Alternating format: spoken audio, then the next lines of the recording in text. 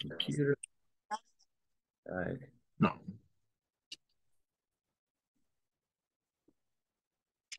Do.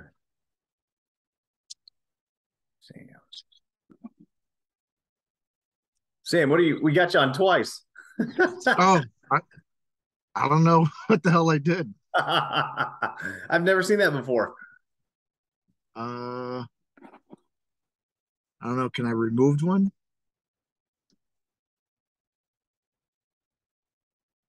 There. I think I did it. Okay. All right. All right, cool. Well, for Sam, you're just starting, but this is week number 2. So I guess like let's just start off. I would like to know how you guys have done this week. Like, do you have how did it go? What did you experience? Did things make sense? And do you have any questions about anything?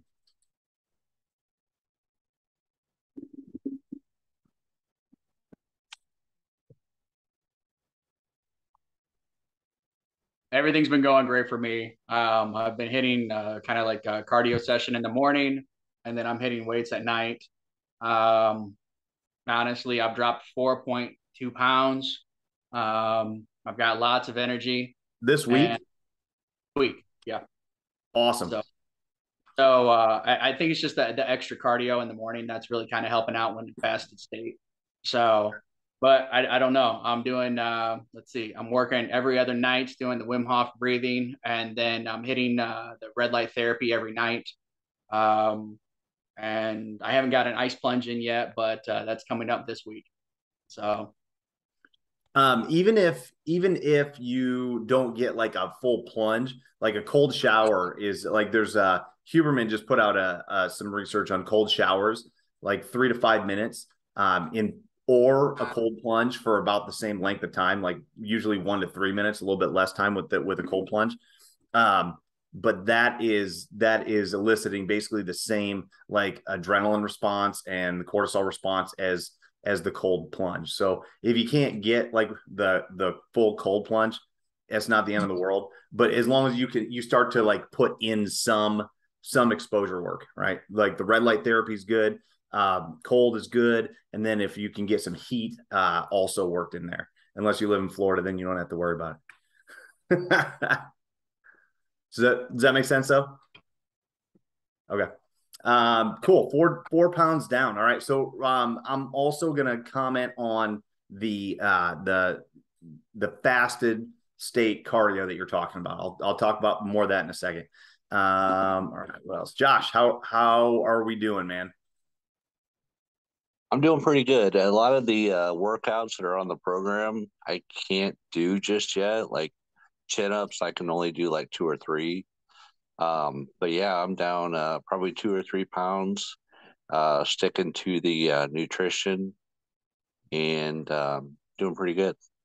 Awesome. So don't get super frustrated if there's stuff that like you can't do yet, or it's like, man, this is just not, I'm just not there, right? That's totally fine, right? There's stuff even that I program in where I'm like, my elbow's a mess, my hips are fake. Like there's some days where it's like it just ain't happening. So I have to modify and learn how to like adapt to who I am today, right?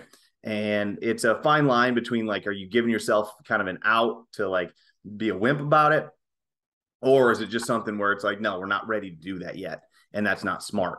So it's a balancing act with that. But that's why I'm here. That's why like you're part of a group, is you can ask questions, like ask questions in the group if you ever get stuck or you're like, I don't know, I'm on the fence about this. Like just ask and you'll get an answer from either me or somebody else. That'll probably be just probably the same thing that I would say anyway. So and then don't discount like just move, right? So like depending where you're at with training, like just moving and hitting 10,000 steps a day is going to be good, man. The biggest factors here are nutrition, lifestyle, and then training, right? Training's like the third most important, still important, but if we were going to cut one of these things out for you, I'd say like don't worry about training, just move, just get more movement in, and the lifting weights and that stuff will come. right? That stuff will come. Does that make sense? Okay. All right. All right. Before we move on to fasted stuff, are you guys tracking any calories? Are you tracking macros? Are you tracking nutrition? Or are you just kind of like working on food quality? I'm doing both. So I'm trying to stick to what we ended up talking about in the first, I think, first session or whatever. The white rice, how much I love that, and the red meats, fish, and staying away from seed oils. But then I'm definitely getting in my 2 servings of vegetables, 2 servings of fruits, and just really focusing on that and making sure I hit my protein. I really haven't been tracking my carbs as much as I used to. But I definitely have been making sure I hit my protein numbers and making sure I'm at my calories. Okay, cool. So well, I'll just kind of like put it this way, right? So if you want to go to a deficit, right? So if like you're at maintenance, right? And if you're looking to go into a deficit, the way that we're going to do that for the next few weeks, it's like a mini cut is kind of what it is. But basically what you've done the past week, those are your A days. Okay. So A days are, and did you do Thunder Bro? Yeah. So it's basically the same as that. Like that's actually a really good template. This guy kind of borrowed that, but there's different ways you can cut down to like a 20%, right, deficit. That's really all you need to do in order to create like weight loss. If you're coming from a state of surplus or maintenance, right, and you go down 20% on just one time a week, right, once every 3 days, then that's going to take your overall load down about 20%, right? And so we go maintenance day, deficit day. So A, and then our B days are 20% down. And if you get into the coursework, there is the whole worksheet where I'm probably due to redo it, but like where I kind of work through the calculations based on like a 200-pound male. So does that make sense? You still tracking on how to do that? Yeah, no, that's actually where I got my original numbers from and stuff. And the one thing that I changed with this compared to some of the other things that I've ever done is it was something actually that you told me back at the gym is that if you want to make a change, you actually have to do it. Yeah, you have to get uncomfortable. And every time I keep thinking, oh, I'll just go back to doing things the way I did it before. It's like, no, that didn't work, dumbass. So yeah, just how about you do what Anthony says and just do it. All right. Yeah. Oh, cool. Yeah, you have to execute, like talking about it and thinking about it and, like hypothesizing about it only takes you so far. And then you got to put it into practice. But all right. So for this week, if you're going down into a deficit, right? So you do a maintenance day, A day, and that's basically baselined out what we already did. So 2 of those, follow that up with a 3rd day where we're going 20% down. And then to do that, you just have to recalculate the numbers and subtract the percentage. So, and then it's kind of cool. Like you go B back to an A day. And so it creates this kind of like this up and down. So it's not like a huge shock. And that's where, when we're going into deficits, like most of us screwed up badly because you think you need to make this wholesale change and it really doesn't need to be because it's got to be sustainable. So you want to make small cut over several weeks. And then all of a sudden, like you're down and it works really well. The best way to do a cut is to get in progressively and aggressively, get in and then get back out. That's why I like these 4-week systems, these 4-week cuts. They're pretty nice because it allows you that like 4 weeks, get in, get kind of back to maintenance, and then you can attack it again if you really wanted to. All right. So there's that. Josh, where are you at are you tracking numbers or just food quality right now? Yes, sir. Tracking numbers. It's hard to get to the 2,200 I think you gave me. And I was going to ask, when we're cutting by 20%, is that cutting protein as well? Yes, that's cutting everything. But with that said, all right, so here's the thing, right? So if 2,200 calories, right? is where we should be shooting for, and you're like, dude, that's way more than what I'm eating, then what we need to start doing then is reverse dieting, right? So that might mean that it's not time to go into a deficit yet, depending on how many calories you're getting and how many calories you have been getting. So, for example, if you're eating 1,200 calories and we really should be closer to like 2,000 or 2,500, then that means you're already in like 1,000 calorie a day deficit. And if you're not losing weight with 1,000 calorie deficit, then adding it to be 1,200 calories probably is not going to do it either. You know what I mean? So it might be better at that point to maybe focus on food quality, increasing protein, and we might not be ready for a cut yet. And that's where sometimes people get wrapped around the axle too, is they want to get too aggressive too quick. And it's like, it's not time yet, or you've been doing this for too long and your body has adapted differently. So then we need to like readjust things and kind of fix things. So the whole notion of, and I just talked to somebody about this, it might've been on the podcast actually with Tyler. So I just talked to him about that, and a deficit, a strict, like just math deficit will work if, and only if, everything is working properly, right? So if your hormones are good, your sleep is good, everything is on par, right? You're in your 20s, like all the things are going your way, then just taking calories away will probably work. But when we're a little bit older, maybe, dealing with some health stuff, maybe dealing with some hormone stuff, maybe dealing with some shift work stuff, like that deck looks different. So it might not work the same way. Does that make sense? Mm-hmm. Cool. So I guess fill me in, like where are you hitting with protein, and like how hungry are you on a day-to-day basis? So today was the first day that I really felt like I was hungry, that I wasn't eating enough. But the last, Monday through Friday, I didn't even feel hungry, like I wanted to eat more. So, and I just need to get creative in the proteins and the carbs, that kind of stuff. So how much protein are you getting in? I'm trying to get that 200. Usually it's like 180 or so. Okay, that's not bad. Yeah, I mean, and what were you doing before that? Was it even close to 180? Oh, I wouldn't even know. I mean, it was like McDonald's and fast food, and pizza. Right. Cool. So, have you taken all, like, how's your food quality? Is it a lot better? Did you change it all out? Are you still doing some? Like, what are you doing with that? No, starting Monday, I changed it to just what you put on the list. So that's been a little tough, but yeah, it seems to be working. Yeah. Well, all right. So here's the thing. If you're hitting 180 grams of protein, still shoot for 200, still kind of track your other numbers so you know where you're at. But dude, I would not even stress about like cutting or building. Just stay consistent. Like you cleaned up your food quality a ton, and that's already showing progress.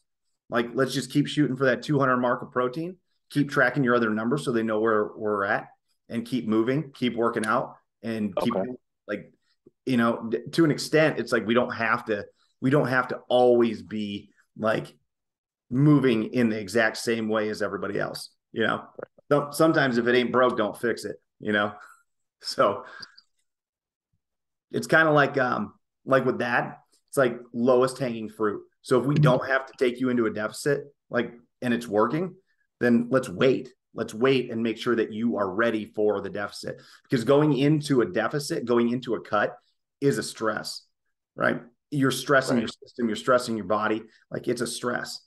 And you can only do that for so long before it's overstressed to the system. Right. But you need to be very calculated about like where you do your cuts and how you do your cuts.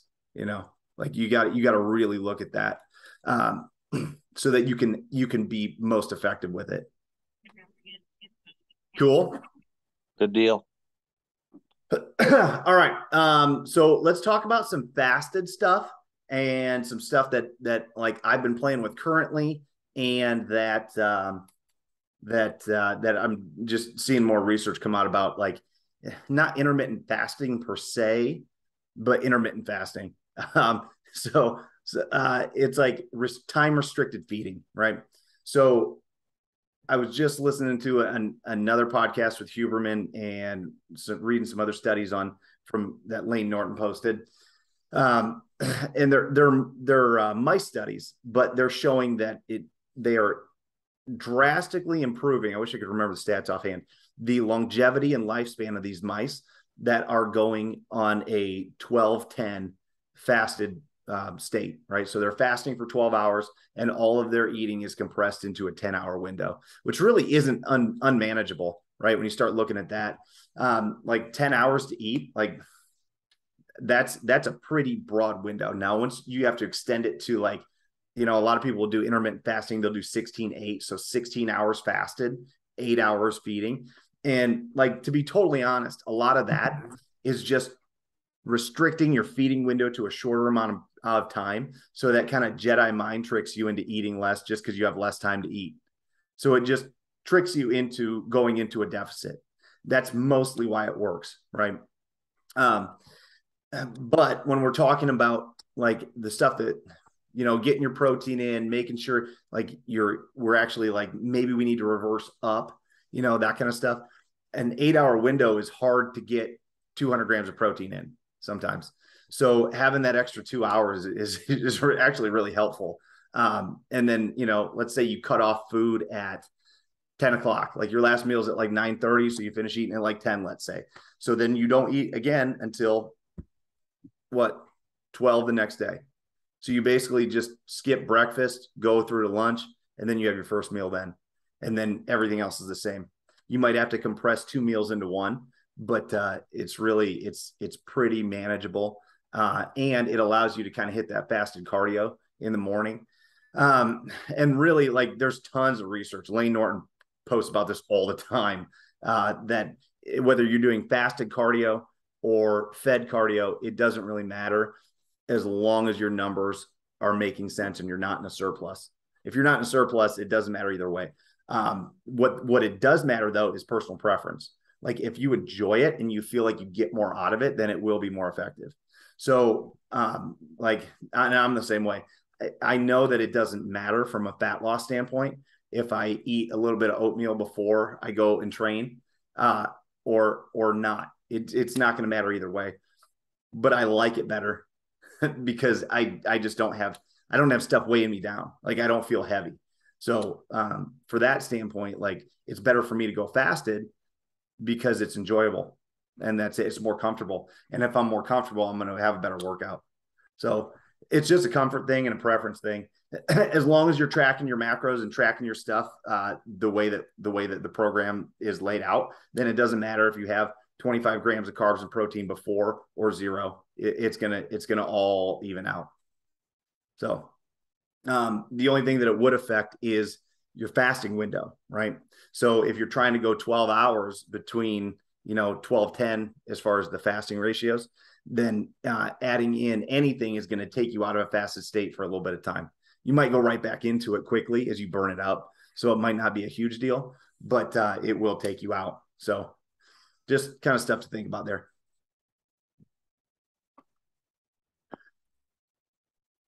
Cool. All right. Okay. You guys have any questions that kind of like prompted from this? Well, actually, Anthony, I did have one thing. So I got with a couple of our friends to find out about some shoulder rehab. One of the exercises this week was a good amount of push-ups. I ended up making a mistake and trying my kid's hoverboard and dislocated my shoulder. So I'm kind of rehabbing right now from that. So if there's anything that you have suggestions wise, doing push-ups right now, things I actually really enjoy. I'm burnt. Or I feel like it's a rock being like shredded over top of, or a rope being shredded over top of a rock. Okay. So I got with Alan. Alan's rehabbed his shoulder a couple times. So I was like, he said, definitely reach out to Anthony. He's been through a lot of rehab. I'm sure he's got some. Yes, that's yeah. So when it came out, did it come all the way out and have to be reduced back into socket? Yeah, no, Heath ended up fixing it for me. So it ended up, it popped all the way out. I was misery. Heath ended up coming in early and taking care of me. And then I just kind of did, I got with a PT for a little while and did some of the banded like therapy that they had there. But I don't know if it's because I didn't continue with it past 6 months or what, but it's just like I said, I haven't done a lot of chest movements and then even reducing weight that it just is killing me. Okay. So So this is not like a new thing you did today, right? This is an old injury. a year and a half old injury. Oh, okay. Okay. I was thinking you just did it like this weekend. I was like, what? Oh no, not this time. Yeah. No. All right. All right. So with that, right? So if it was all the way out and it needed to be reduced back into socket and like all that stuff. So when that happens, like, I'm sure you know this, but I'm going to tell this for everybody, right? It's good information to have. Like here's your shoulder blade, right? It kind of sits here like this and it moves and like it'll wing and do all sorts of cool stuff, right? And then your humerus like sits like in front of it, sort of underneath it. So it's like a ball and socket, and then it's got your clavicle, your collarbone rolls over top of that and kind of sits in the middle, and it does all sorts of cool stuff. So it's like a ball and socket joint, but it's not, because it's not like your hip. Like your hip is encapsulated in a socket. Your shoulder is just floating, right? It's just floating. So it's like a pseudo ball and socket. So when you dislocate it, everything like rips because there's tons of ligaments and rotator cuff muscles and all kinds of stuff, right? So when it pops all the way out, like when I did mine, when I popped mine all the way out and it was full dislocation hanging there like Lethal Weapon, like it sounded like Velcro in my ears, like everything tearing. Hey, you stop it.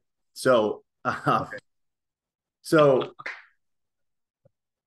from that standpoint, when they reduce it back in and it's got all that damage, it's like a sprained ankle, but it's like a million times worse. So you have to do a ton of soft tissue on it and make sure that we're working range of motion back in. So you're probably just all gummed up, and it just and your body does a really good job, especially with your shoulder, about restricting the movement so that it doesn't get hurt again. So that's why that happens when it's like, man, I popped my right shoulder out. This one works fine, and this one's like there, So the banded distractions, like the old school Kelly Starrett stuff, the underhand, like stretching through, getting that external rotation, doing the internal banded stuff, like those would be huge. Those would be real huge. And then I'll send you some stuff, or you know what? I'll just post it in the Facebook group. There's a lot of kettlebell work that's fantastic for shoulder stability. So there's a dude I've trained with a couple of times, Jeff Martone. He's like old school CrossFit kettlebell dude, like way back in the day. And his shoulders are absolute garbage. And he like he'll be sleeping and they'll pop out. But he just doubles down on all of his kettlebell work, and it keeps him rocking and rolling. What is it? The armbar stretch. Armbar stretch. I'll post some videos on that. I'll post that probably tomorrow. I can get in and post that. That one is fantastic. So prior to any pressing, overhead or bench press, floor press, push-ups, like I would do 3 sets of 5 on both sides, armbar stretch.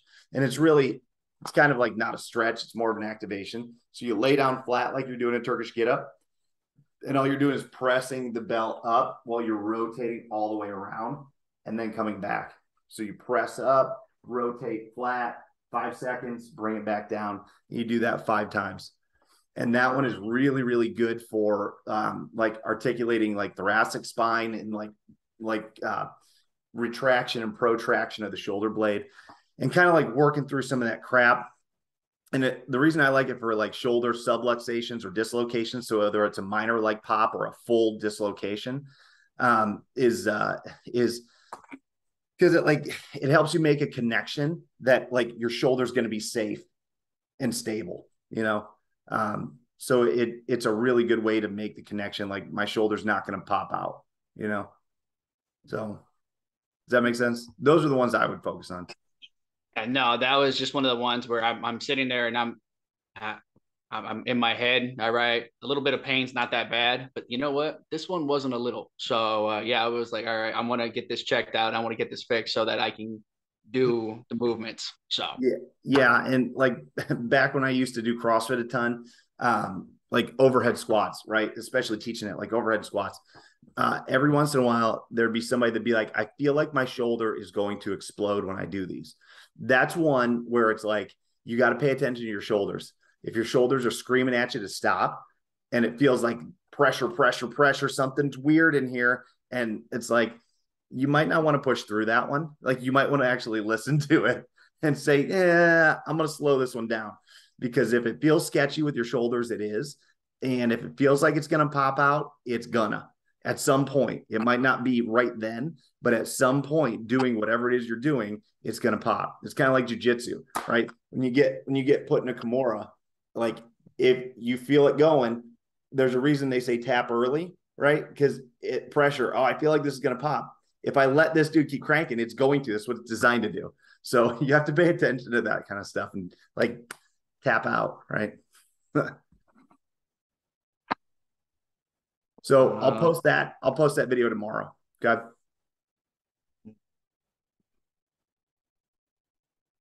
All right. What do we got? It's 9 o'clock. So we've been on for about 30 minutes. All right. What else you guys got? Anything? no, I don't think so. Just yeah, I was gonna say I'm hitting my protein, intermittent fasting. I do it within that 8 hour window, and I just hit it a few times. But first thing at 5:30 in the morning is when I get in that first like long cardio run. Oh, that's what it was. On like Lips and Irons plan, the Thunderbro plan, it was like 15 minutes, all right, build up and stuff like that. So because I still do the races, I've been hitting it kind of longer and longer because I've got my 10K coming up, and then I've got the 21 at the end of summer.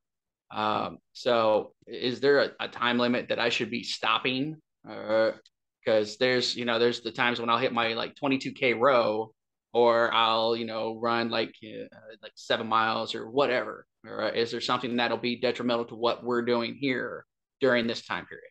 I mean, it's just base aerobic work, and that's really as long as you're maintaining like a low intensity, like a nasal breathing pace, you're probably not going to be overtraining in this.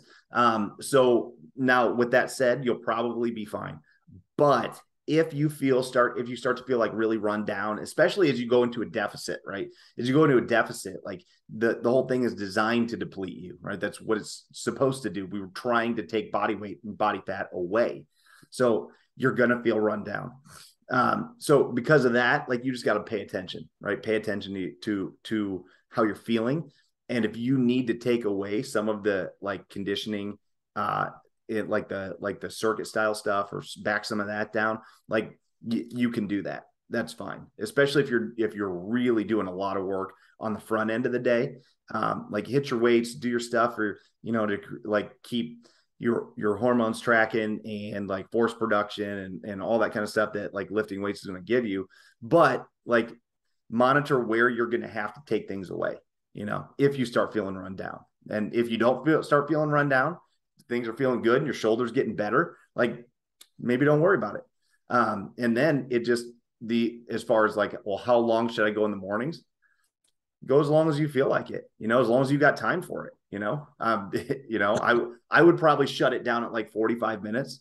That might be like, why are you going beyond that? But yeah.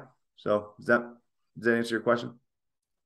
Yeah, that definitely does. It's just like I said, it was one of those ones where, like what I got in at the gym with the whole like rowing and stuff like that. I just get in a groove, and it's all nasal breathing. It's fun.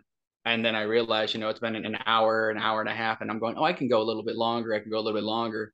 And then I realized my ass is numb, but that's about it. All right. So. Yeah. I mean, if you're doing 20 minutes plus, like 20 to 45 minutes, like 2-3 times a week, that's probably enough with that. And you could probably allocate that volume for different things. Like you could do a little bit more intense interval work. You could do like long intervals, short intervals, and then keep those like basically they're called tempo days is typically what they're called, like a long duration, like tempo day, like 30 to 45 minutes, like, gear one, nasal breathing. So if you're doing 2 or 3 of those a week, then you can start to do other types of aerobic work on the other 2 or 3 days. And that's, I would probably skew the volume a little bit more towards that. That's just because I get bored easily though. So.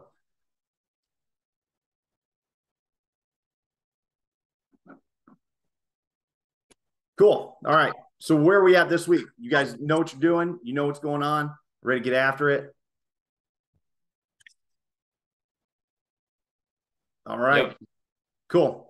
Okay. There was some stuff that I was going to say about like stuff other than just the nuts and bolts of training, but I think I'm going to wait and I'll post it this week as some content in the group. So look for that.